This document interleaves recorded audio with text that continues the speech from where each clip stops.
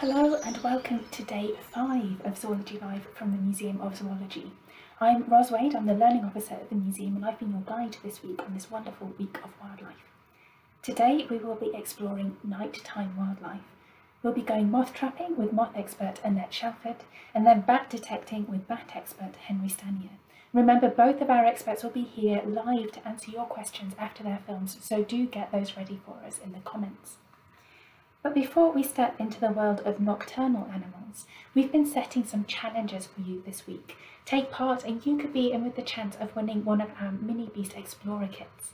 So here's Sarah and Matt from the museum to show you our Lego challenge and recycled mix challenge. Hello, I'm Sarah. And I'm Matt. You would usually see us at the Museum of Zoology. While we've been staying safe at home, we have rediscovered our love for creating things, particularly using Lego. This week for Zoology Live, we challenge you to build an animal that you have seen recently using Lego bricks. Matt, are you ready to give it a go? Okay, here we go.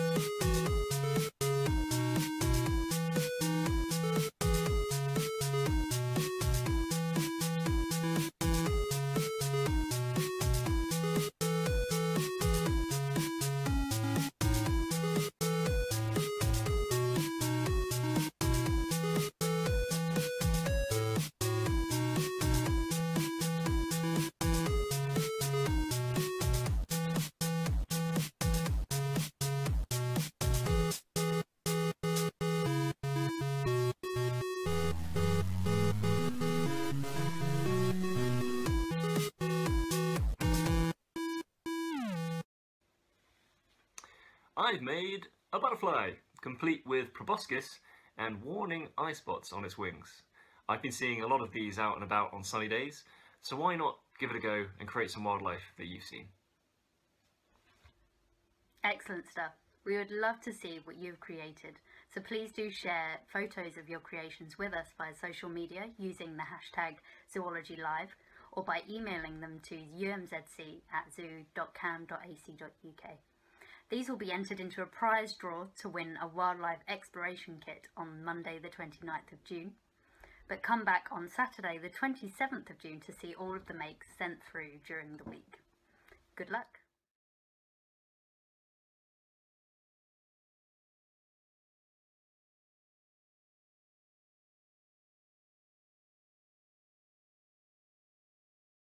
This week for Zoology Live, we are challenging you to make something from recycled materials found around your home, such as bottles or card. This is my moth that I've created with movable wings. Or from around your garden or green spaces. So collect things such as leaves or twigs, stones, and see if you can make a collage or sculpture out of what you find. Take a look at our Recycled Makes Challenge page on the blog to find out how you can get involved. We would love to see what you've created, so please do share photos of your creations with us on social media using the hashtag ZoologyLive or by emailing them to umzc@zoo.cam.ac.uk. These will be entered into a prize draw to win a wildlife exploration kit on Monday the 29th of June. Your materials can then be recycled or returned back to nature, so we are creating things and helping the planet too. Come to our Zoology Live page on Saturday the 27th of June to see all of the makes, including yours, that have been sent in during the week. Good luck!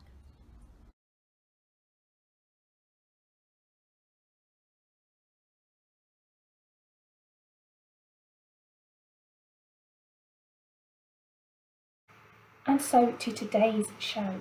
Annette Shelford has been monitoring the moths in her garden for several years now, and she's put together this film showing us how and why. And remember, Annette will be joining us after her film, so do get your questions ready for her in the comments. Hello, welcome to my garden.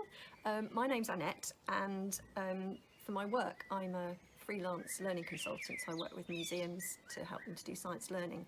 What I much more enjoy is what I do the rest of the time, which is to be an amateur moth recorder. So I'm really fascinated with moths and have been for about 4 years, since a friend loaned me a moth trap when I was too ill to go out bird watching. And I suddenly realised there were all these amazing animals flying around in the dark in my back garden that I had no idea existed. I mean, who wouldn't be into moths if you could see things like this in your garden? This is an elephant hawk moth. It turned up in my moth trap this morning, so it was flying around last night, and it's brand new. Can you see it's absolutely fresh and beautiful. There's no scales missing off its body. Really shiny, and it's just emerged from its pupa, probably in the last 24 hours, and it's been off looking for a mate, and then it'll go to its food plant, which is something like rosebay willow herb they like, and also fuchsias, which you might have in your garden. So who knows, you could have these in your garden too. So a moth trap works like this. You have a big bucket, and I put a cloth in the bottom to stop things getting wet.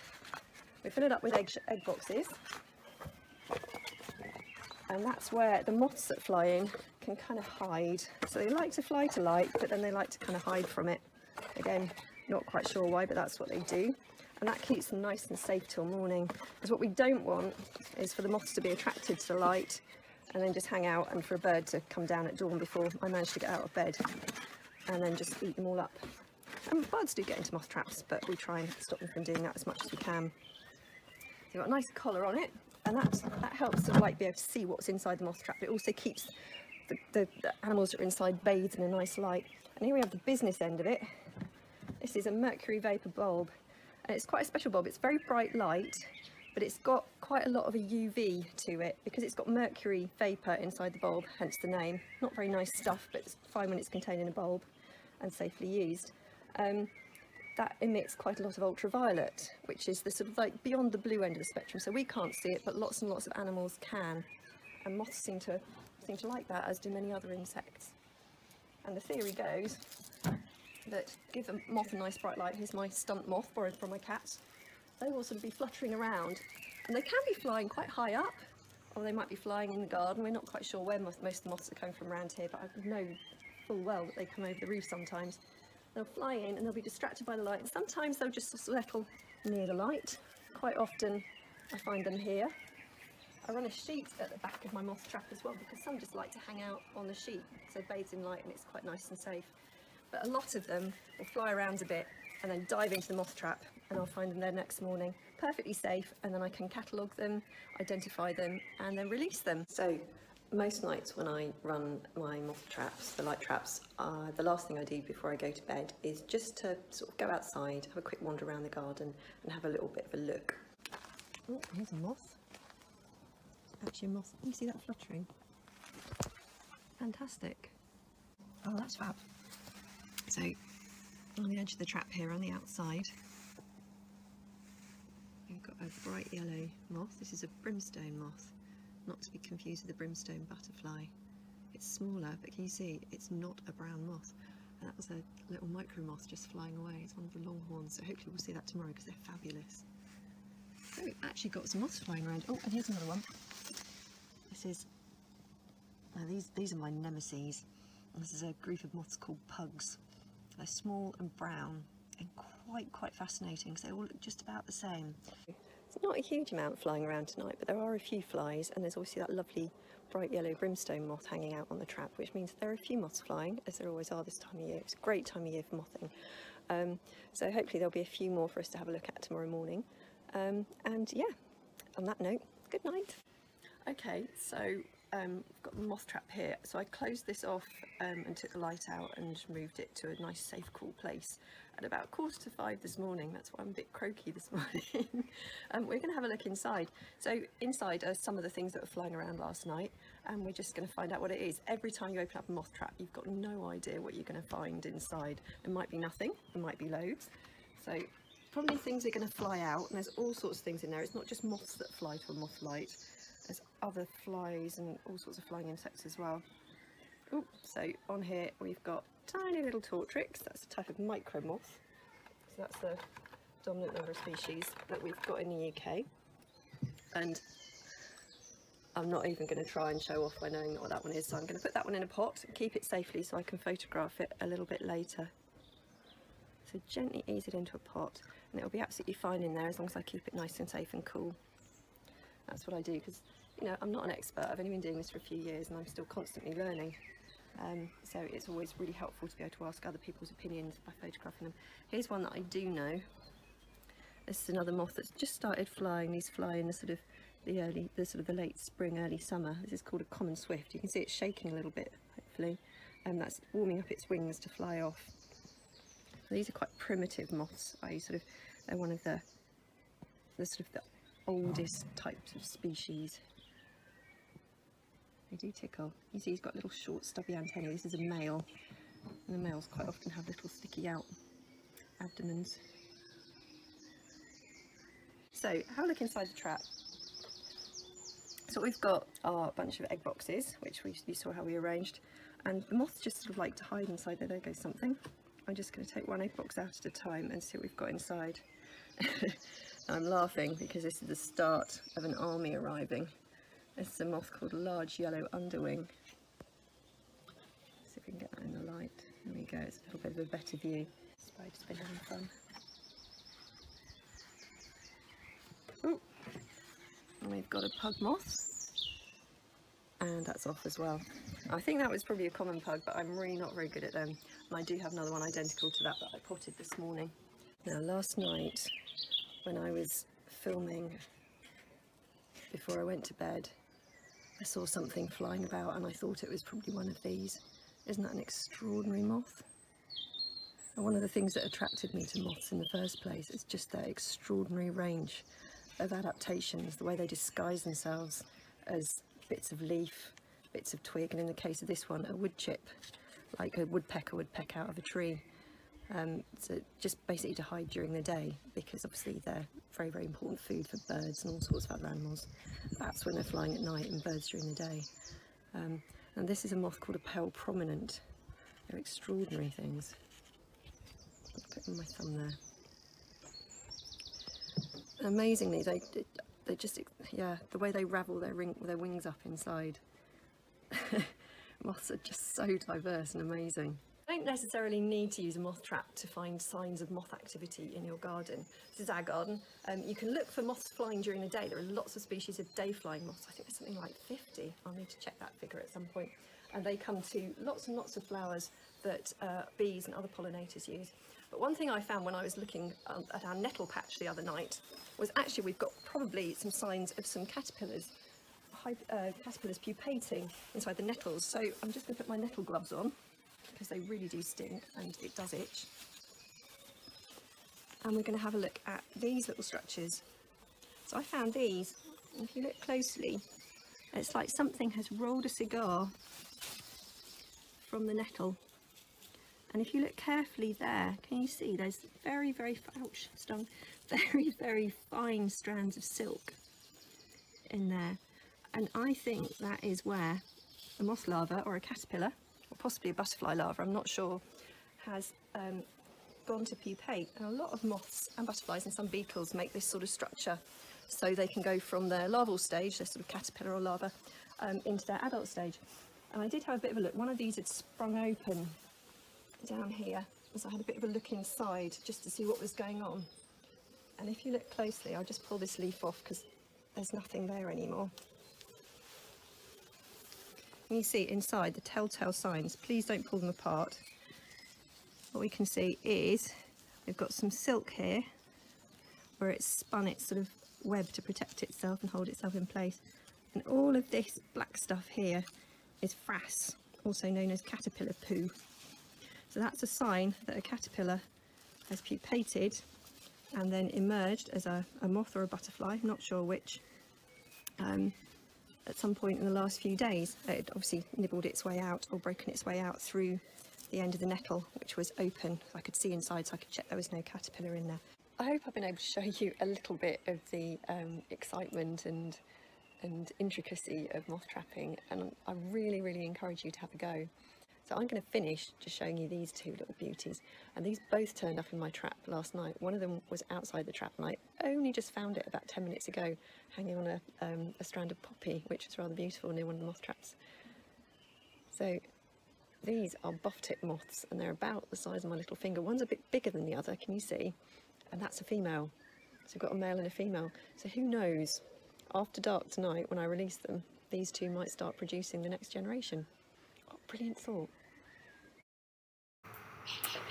And now I'm joined live by Annette. Hello. Hi. Hi.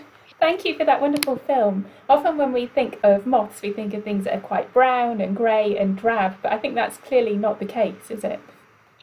Not really, no. I mean, before I started looking at moths, I just thought the little brown things that eat my jumpers in the house and sort of sometimes fly around candles when we're having a barbecue.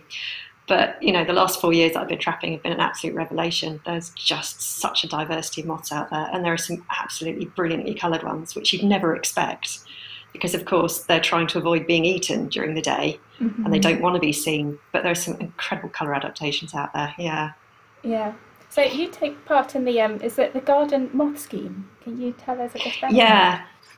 Yeah, so garden moth scheme is one of the data recording things for moths. So when you're sort of moth trapping, it's a really good thing to also keep records because they can then contribute to science. So garden moth scheme is just one of the ways that you can actually use your records and contribute to what we know about where moths are, and that's obviously important for understanding of biodiversity locally.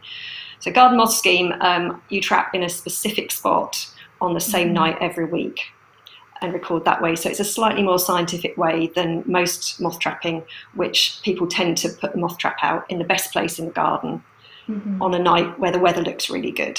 So people will trap a lot more this time of year than they will later in the year or earlier in the year because there's lost species of moths flying around. So, but also most of the data I produce the rest of the time goes to something called the National Moth Recording Scheme, which contributes to all sorts of other things as well. And the most recent production of that, so I contributed this, and my data went into this. So it's the Atlas of Moths of Britain and Ireland. So this is a huge piece of work. And it's like lots of things like this. It goes out of date pretty much as soon as it's been published because, of course, there's new records coming in all the time. But this is kind of the state of play for moths and their abundance and diversity and distribution across the UK. So if anybody's interested in finding out what they can potentially see in their back gardens, this is a good place to start. Really, really amazing book. And I'm proud that I was able to contribute to it. Not very much, but a little bit. No, I agree. Yeah, the next edition, loads more of my stuff. So we've had a number of questions coming in, so I'm going to go to some of our audience questions. One is, and I'm going to change this question slightly so that it fits with what we've been talking about. So Wendy Knight asks, what is your favourite butterfly? But I'm going to ask you, what's your favourite moth? Do you have a favourite moth? Oh, Lord. I was really scared you were going to ask me this one because anybody who knows me, especially most of my moth trapping friends, will just be going, oh, goodness. I pretty much like anything that's cute and furry or shiny. If I was asked to pick a favourite, at the moment it's probably a little moth called burnished brass, which is about that big. It's got a body it's got a kind of tented shape to it, so it's one of that sort of group of moths. They've got slightly tented bodies, but they've got structural colour, so they look metallic on the side of them, and they glint in the light just like a little piece of pyrite. So anybody who knows what pyrite looks like, fool's gold. If you think of that in moth form, that's what a burnished brass is, and they are pretty cool, quite special. Sounds beautiful. Yeah. Gorgeous. I think that's the one that you use for the cover, actually, for the event picture. So it's that one, yeah. That one, yeah. How do you trap moths? I would usually just pick it up. I mean, I'm guessing that's sort of, how do you get them in the pots once you've sort of caught them in your trap? Very carefully. So I think I mentioned it didn't make it into the film, but a really useful piece of tool is a small paintbrush. So you can knock them gently out of the egg boxes that they settle in, or if they're on a plant, just gently ease them onto the egg box. Some of the moths, I can show you this one now if you like. Oh, yes. Here's one I found earlier. There's another cute one. Okay, so sometimes they, especially some of the bigger moths, so this is an elephant hawk moth, which I showed at the beginning of my film. And these have been doing quite well this year. I've seen more than ever before this year, which has been wonderful because they're really cheering and pink. Yeah. See, who'd expect a pink moth? But I just use these ones onto a piece of twig. They're quite happy to sort of walk onto your finger and then walk onto a piece of twig. So you're just, the main thing is, if you're ever handling animals, just to be really, really careful and gentle. Yeah. They are really fragile. I have to confess, elephant hawk moths are one of my favourite moths. I think they're beautiful. They're really gorgeous. It's hard not to love them, isn't it? Yeah. So we've got some international viewers as well. Oh wow. Yeah. How diverse are moths in the UK? There are over 100 species where I live in Singapore, but it's not very well studied. No, and it's interesting. The UK, I think, is one of the best studied places for moths, partly because we're a fairly small island, so it's fairly easy to sort of find things.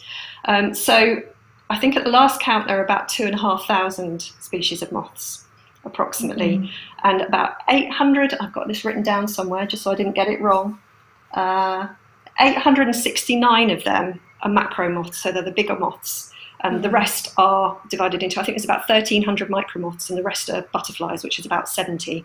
Gosh, yeah. So there's a huge number of moths. I said in my film, actually, that there are about 50 day-flying moth species, and I checked that, as I promised I would, and actually that's wrong. So there's about 60 species of butterfly that fly during the day that we're used to seeing. There are 3 times that many day-flying moths, or moths that will fly during the day. Yeah. I know, it's extraordinary. Some of them are really tiny, but they are there. They're there. So this kind of links nicely onto another question we've got from Evelyn, aged 7. Are there different names for moths? And if there are, do you know all of them? If there's that many, I'm thinking, possibly not. I wouldn't be able to remember that many. I don't know all of them, but I'm trying to learn. So I know the names and I can recognise most of the moths that I've seen over the last 4 years. And it's been something, starting to do this as I get a little bit older. So, you know, I'm not a spring chicken anymore. I was really proud that my memory would still retain the names. And I tend to, like most other moth trappers who are amateurs, I tend to use the vernacular names or the English names. But because some of the micro moths especially only have their kind of Latin or their taxonomic names, I learned those as well. So this morning, a moth started coming back, which is called Endotricha flammialis, which sounds wonderful. It sounds like a fan or something. And actually, that's kind of the shape the moth is as well. So I'm getting quite good at learning names, but I don't know all of them yet. I'll get there. Give me 10 years, maybe. Okay. If I see them, I'll know them. Thanks, Evelyn. That's a challenge. Yeah.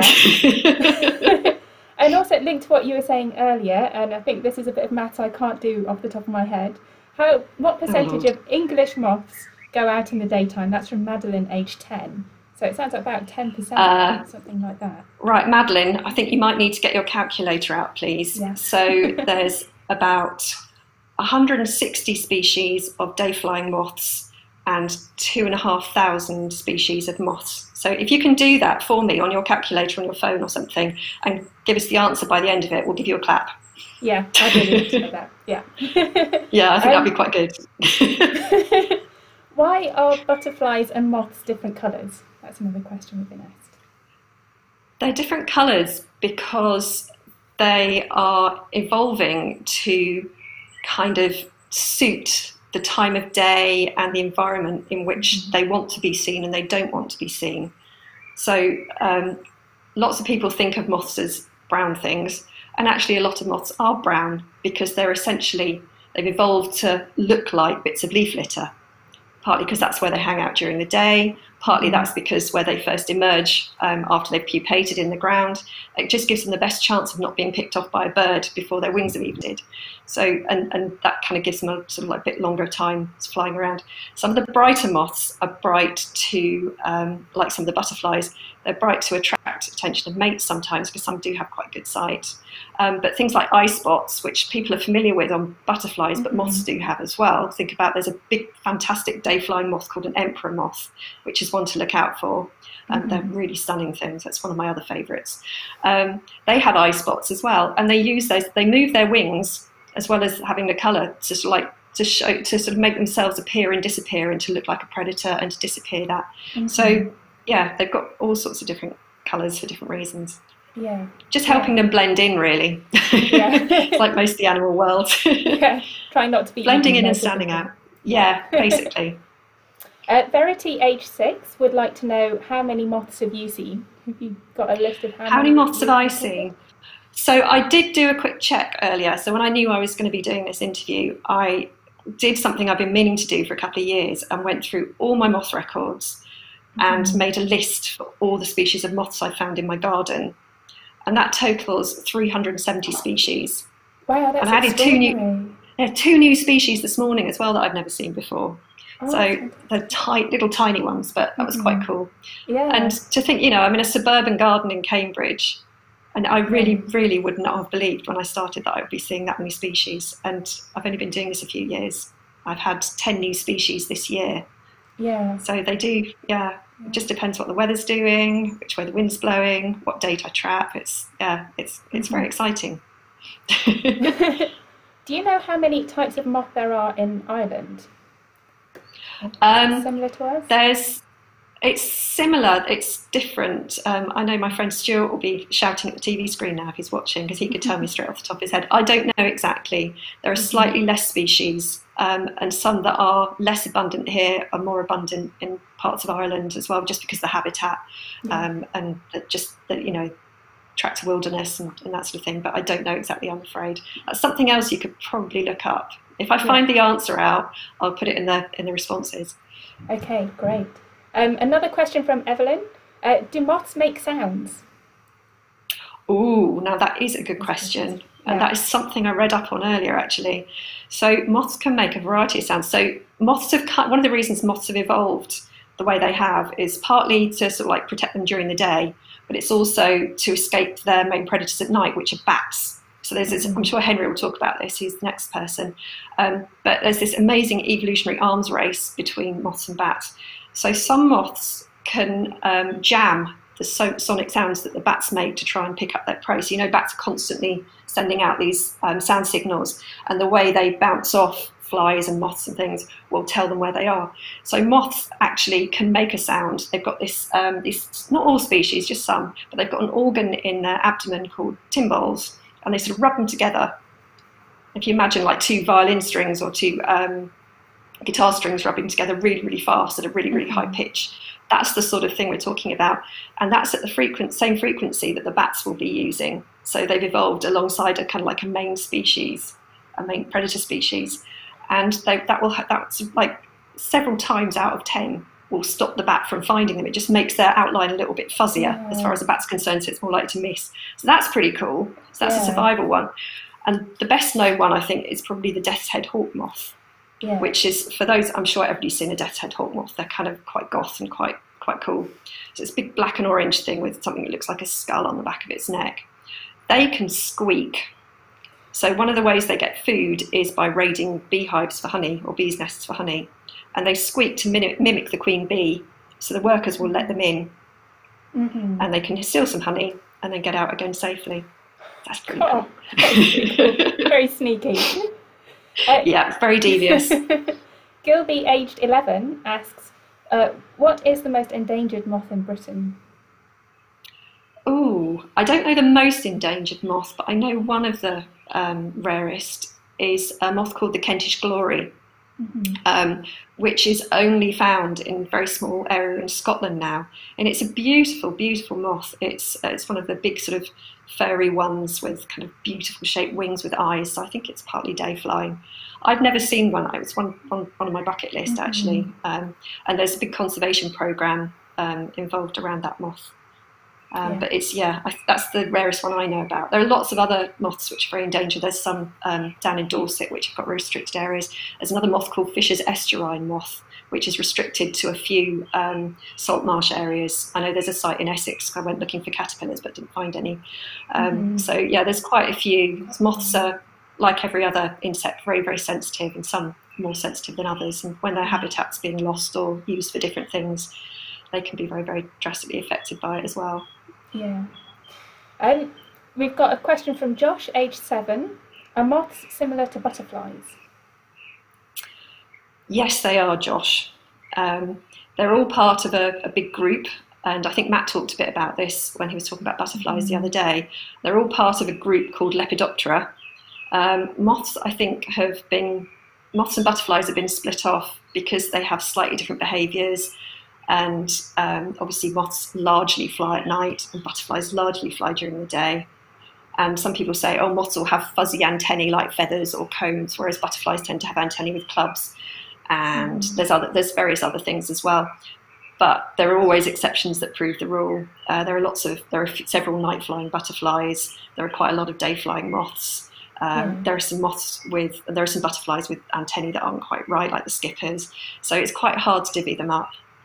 So I think I try to think of them all as Lepidoptera, but moths are the ones I'm most interested in because they tend to sit still more. They're a bit easier to look at. Well, I trained working with fossils, which don't move around very much. So moths are a nice progression into the biological world. We've had another question. Why do moths fly at people? Do we have an idea why they might fly at people? Oh, yeah. So quite often people make light, and moths like light. That's why light traps work, and nobody's quite sure why moths fly to light. But I'm guessing the person who's asked the question has had a lamp outside or found something has flown into their room when they've had the light on and it's dark outside.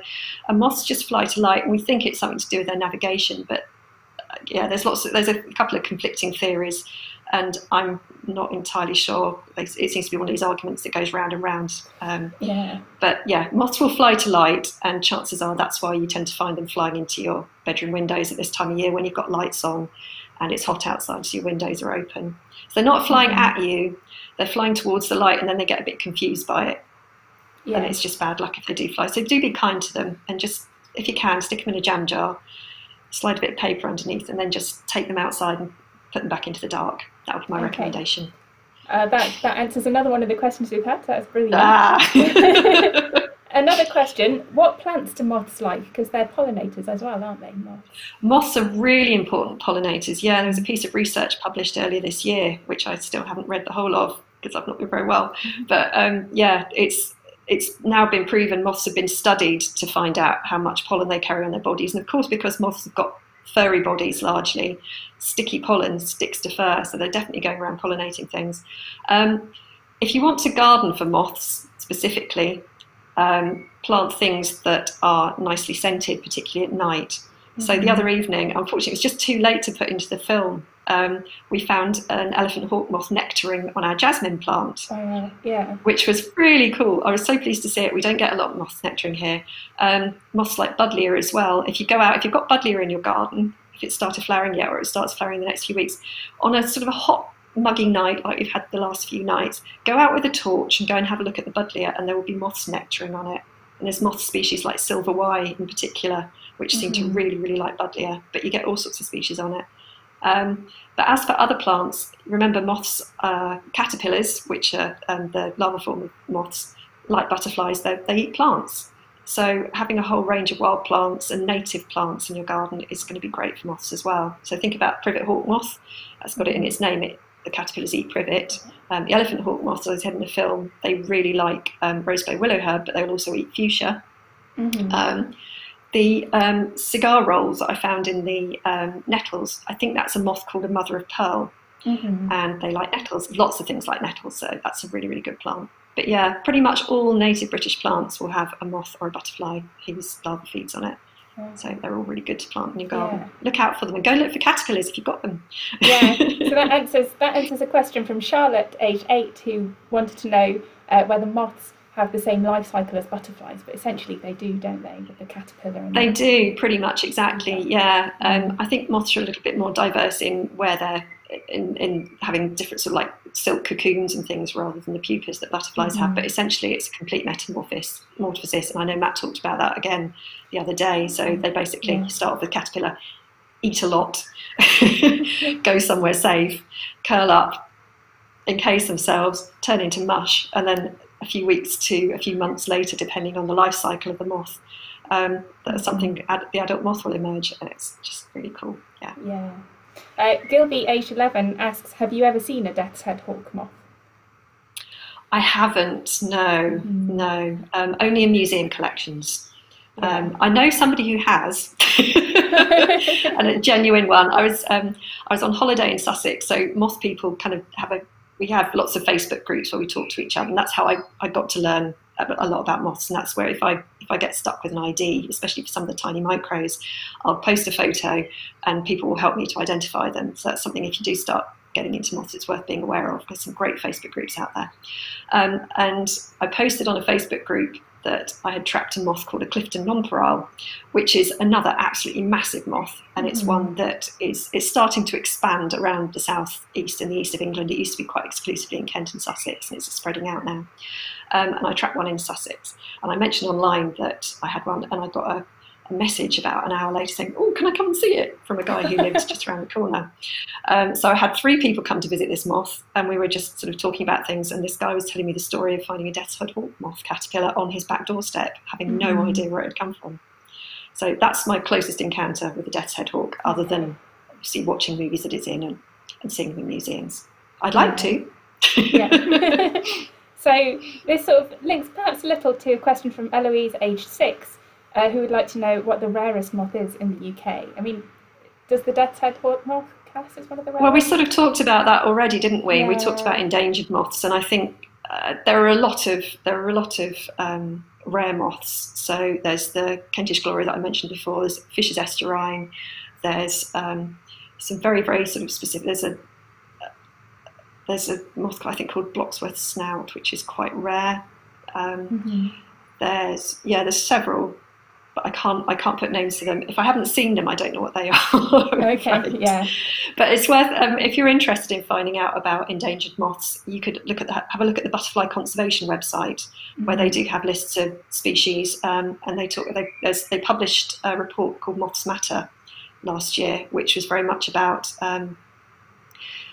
how sadly quite a lot of the British population, I think it's something like 74% of us, really don't like moths. Oh. Because they do things like flying into windows and sort of seeming to fly at us, and because they have this reputation for eating our nice sweaters and things like that. People just don't like moths particularly. So they commissioned a big research project a few years ago, and that has got a really, really useful list of species that are in decline. I mean, all moth species are in decline, like the vast majority of insects. Yeah. But there are certain ones, because their habitat is being threatened by building work or climate change, a combination of all sorts of different things, they really need some help. Felicity, age 7, would like to know whether moths and butterflies get on with each other, and do they ever interact? Well, I presume they must do, because they share food plants. It's like butterfly species. You quite often see a red admiral chasing off a white butterfly, don't you? I was watching that on my plants this morning. And I don't know whether moths have a pecking order in the same way birds do for nectar, but I don't know. They will definitely interact because they're all sharing the sky and they're sharing food sources, but I have no idea how that works. Yeah. That's a really interesting thing to think about, actually. That's a really good question. I have no idea. There's probably people out there who can answer that, but I'm afraid I can't, sorry. Yeah. If I can find out, I'll put something in the notes. Yeah, that'd be great. So Averil, and I have to apologise to Averil because I pronounced your name wrong yesterday, really sorry. But she would like to know what moths are the calmest and that you put them on your hand the easiest? Oh, yeah. So there are 2 sort of main groups of moths. They're divided mostly into noctuids and geometrids.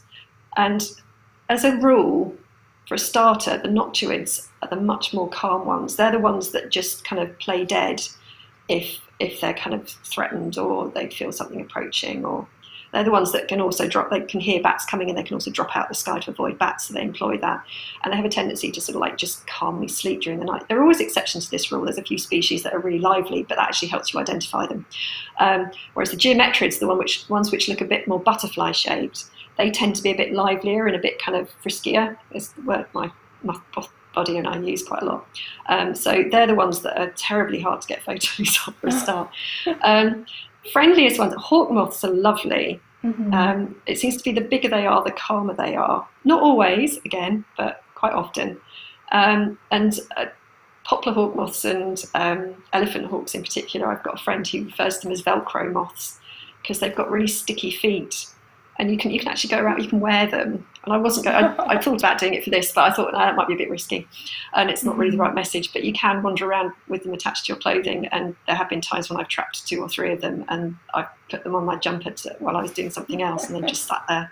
So they're probably the calmest. There's another really cute moth called black arches, which is looks like it's just beautiful. It's just black and white zigzags, so it looks like a Bridget Riley piece of art with antennae, basically. And they're pretty chilled as well. Yeah. So yeah, the ones that I've got most photos of are generally the most chilled ones. And just a couple more audience questions from Evelyn, age 7, who would like to know, how long do moths live, and do moths mate, or does the female just lay the eggs? Well, let's start with the mating first. So to reproduce, all animals have to mate unless they can reproduce asexually, and moths do mate. So at the end of my film, I showed you 2 buff-tip moths. They're a male and female, and they would have to mate. Some people this year have been sending me photos that they found in their gardens, some of my friends, because obviously people have been spending a lot more time in their gardens this year, so it's been great. I've had this like constant stream of what's this sort of photos. And moths will mate end to end, like a lot of other insects. So you might find on a fence or on a tree 2 moths stuck together, and that's their mating.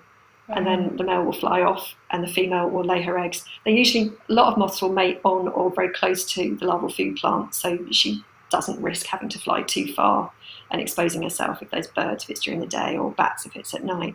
So yeah, they tend to hang out near their food plants, which is why if you want moths in your garden, plant the right plants for them. Yeah. What was the other question? Sorry, it was a good one, wasn't it? And how long do they live? How long do they live? That's really variable. So I don't know the absolute answer to that. Bigger moths and moths that feed tend to live much longer than smaller moths. And moths like I think I showed you a common swift moth in the film, they don't have mouth parts, they can't feed as adults. So they basically have quite a short lifespan, and they have to get everything done. So basically they mate and that's job done. Whereas I think some of the bigger hawk moths and the ones that nectar at least have a little bit of fun. But some moths need to feed because they migrate long distances as well. There's some hawk moths that come over from Europe later in the summer. So some of them can fly huge distances, they can live for weeks. And then of course, thinking about this, there are moths that live for months and months and months because they go into diapause over the winter. So there's a moth called a herald, which is one that overwinters an adult. So they stop flying in sort of September-y time. These are beautiful, they look like shields made out of sort of leather, which are kind of like covered in copper. It's like orange copper scales. They're very beautiful things, really, really distinctive to see one. And they will overwinter, so they'll basically shut themselves down, sort of hibernation over the winter, and only come out again when the temperature's right. So look out for those if you've got kind of like sheds or outhouses. You might find moths in there, just the same way you might find peacock butterflies. There are some moths that overwinter too. Fantastic. And one last question, and apologies if we've had loads of questions, so apologies if we haven't answered all of them. We will try and get answers to them on our social media. But one last question, one I'm asking all of our experts this week. Do you have a top wildlife spot, or is there something that you haven't seen yet but you really want to? Ooh, I think my top wildlife spot is a tiny little moth that I caught a few weeks ago, actually, which is a really, really amazing thing. And it's a tiny little micro moth called Theocroa shrubizana. And who doesn't love a name that starts with a silent PT? I love a silent P. It's a tiny, tiny little moth, and it's got 2 cousins that I know quite well. There's one called Theocroa rubizana, which is my favourite micro moth because it looks like it's made out of beaten silver and studded with rubies and sapphires. Beautiful, tiny little intricate thing. This little one, it looks more like it's made out of gold and studded with sort of like shiny black diamonds and sapphires. And I got some decent photographs of it, and I spent weeks trying to work out what it was. And in the end, I sent some pictures to a friend, and he came back to me and said, "Oh, it's this one." And it's rare. It's not even in books. And it's actually the first record in Cambridgeshire since the 1920s, and it's the first ever record for Cambridge. So I think that counts as my best spot because it's really, really rare and really beautiful. Yeah. So that was a good one for me. And as for things I'd like to see, I've got a slightly random moth bucket list. which are probably not the same sort of bucket list that most other moth trappers have, but you know, I don't conform. There are some moths which have really, really fantastic, beautiful names, really charismatic names. So there's one called Anomalous. There's one called the Sorcerer. There's one called the Exile. There's a Suspected. There's an Alchemist. There's a Silurian. There's a Geometrician. And my favourite one, I think, is one called the Latin, which looks like a frock that somebody wear for one of the ballroom dances in Strictly. It's just all feathers. It's pink and feathery looking.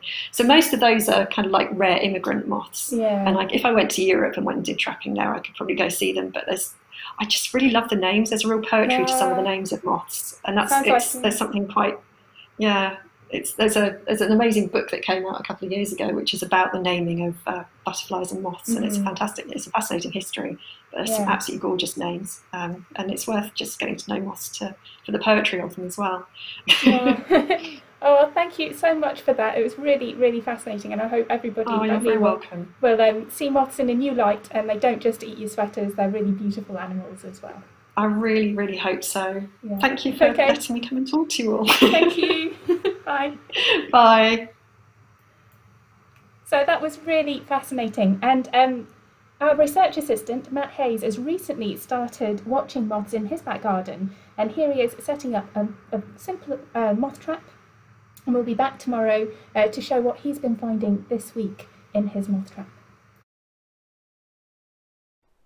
To see the moths that live around me, I made a cheap bucket moth trap following instructions from Butterfly Conservation.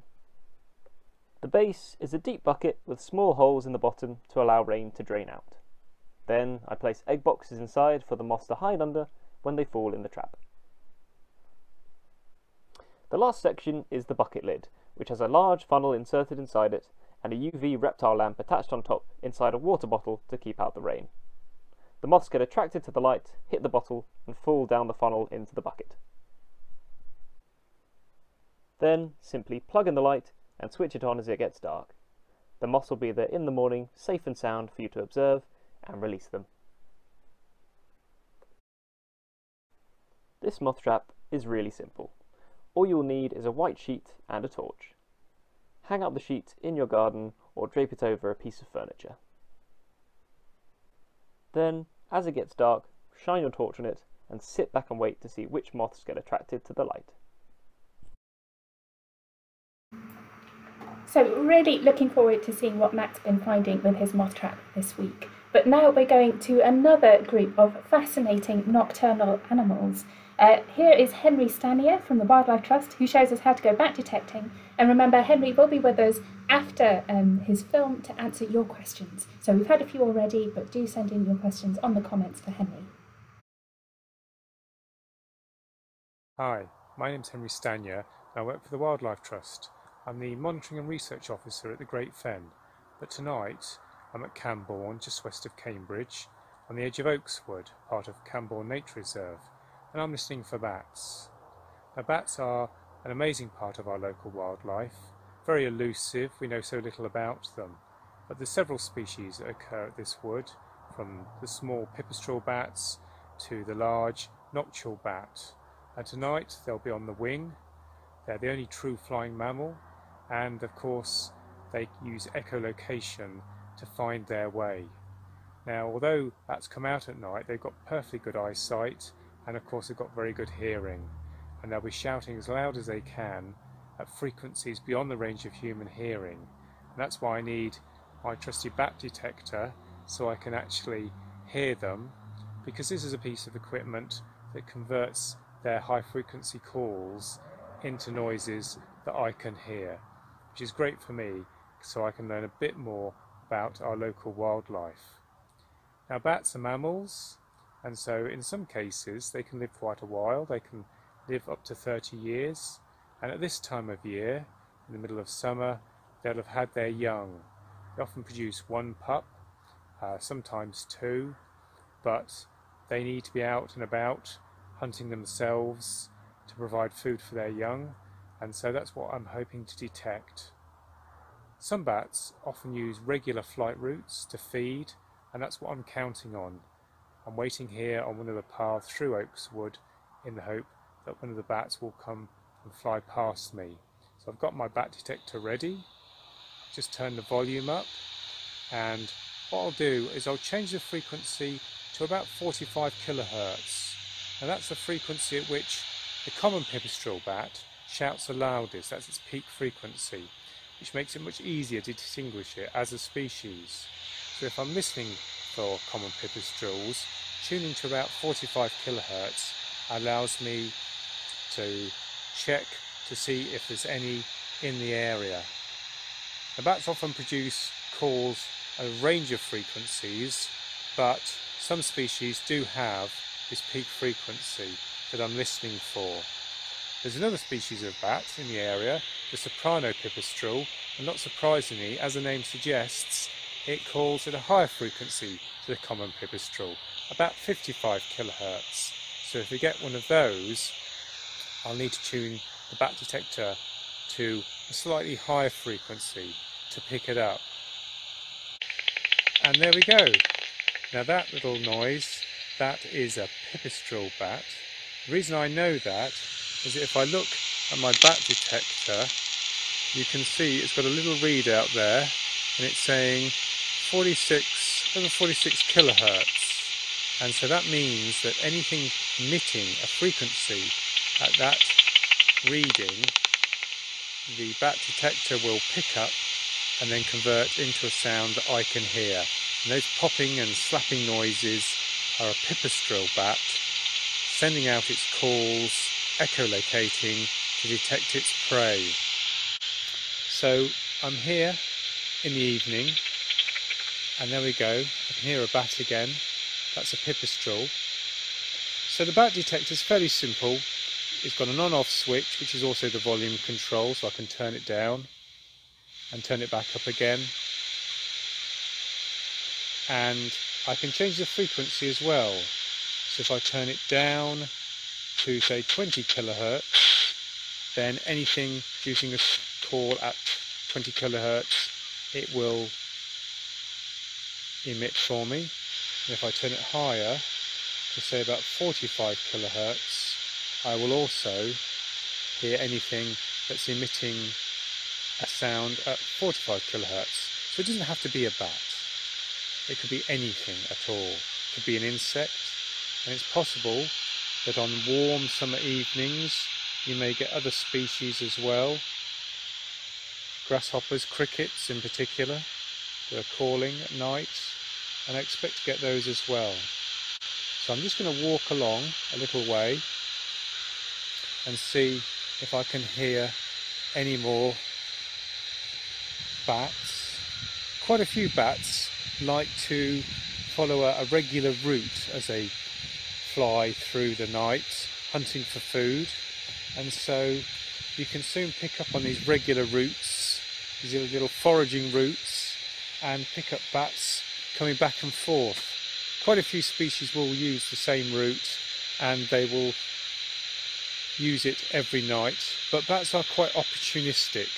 They will take advantage of food when it comes available.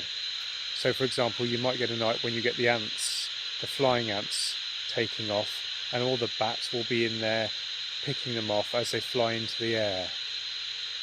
But on other nights they'll be out eating a lot of the midges and mosquitoes that perhaps you're not so happy about. They'll be intercepting you, and they can eat hundreds in a night. So they're our friends for many reasons. Well, that's something I didn't expect. A common toad. Little fellow out here on the path. Obviously it's nice dry and warm conditions, and he's out hunting for insects as well. He's not bothered by the dry conditions, much more tolerant of the dry than frogs are. He's quite a small little fellow, but he's obviously out and about and enjoying the weather as well. Also, as you can see, he's not particularly big, but he's making for the grass, so he should be just fine. I'm just listening to see if there's anything else coming out at the moment. And there you go. That's a pipistrelle bat again, a common pipistrelle. You can see me changing the frequency here, and that's what you do when you use a bat detector. You pick up a bat over the detector and then you change the frequency to see whether you can still pick it up, because what you're trying to find is the frequency at which the sound of the bat is loudest. That's their peak frequency, and in a lot of species of bat there's a figure that we have that tells us which species it is. It's quite a warm night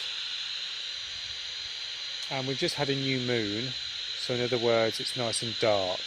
There's no big bright glowing moon to provide extra light. And bats, they do vary in what they like at night. Some bats will fly up and down along a path where there are street lights, and other bats don't like that at all. And so you will get different species according to the different lighting conditions you get. The pipistrelles, the one that you heard earlier, which was a common pipistrelle, and I heard those because they shout loudest at 45 kilohertz. They don't seem to mind light that much, but other species aren't so keen. Okay, well hopefully I'm joined by Henry. I'm not sure your camera's working. Can you hear me, Henry? Okay, unfortunately I think there's something wrong with our connection for the video call with Henry. Can you hear me yet? Oh, I'm really sorry about this. We're having a few problems in contacting. But we've had some brilliant questions, so I'm hoping that Henry will be able to join us in just a second. We'll give him give our internet just a little bit longer, and hopefully we'll be able to make contact.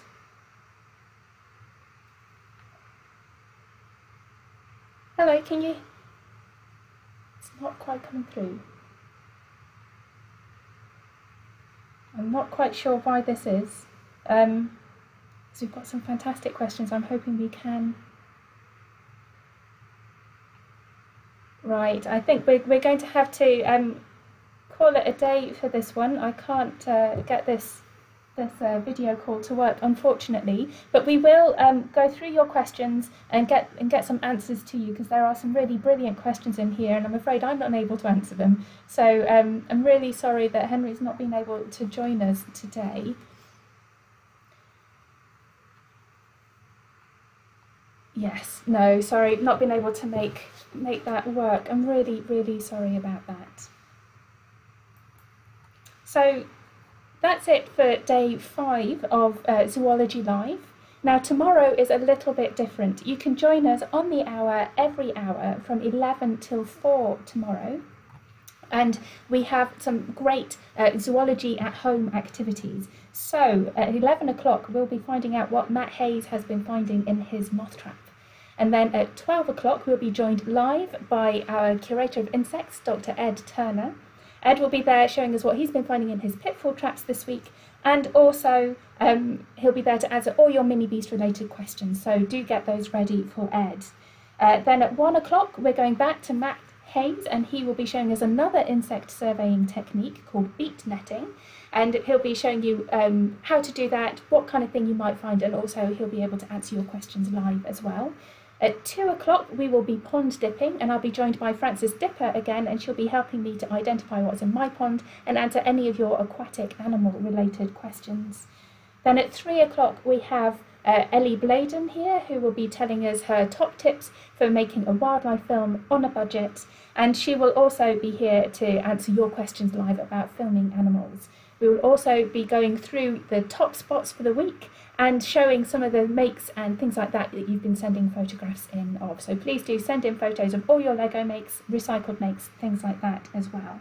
And then at 4 o'clock you can join us for our Zoology Live quiz. So that will be going live at 4 o'clock, and if you enter by 5 o'clock tomorrow evening, then you could be entered into a prize draw for one of our Mini Beast Explorer kits. So I do hope that you can come and join us tomorrow. Apologies for not being able to get our video call connection with Henry working, but we will try and get those questions answered for you. Thank you for joining us, and hopefully see you tomorrow.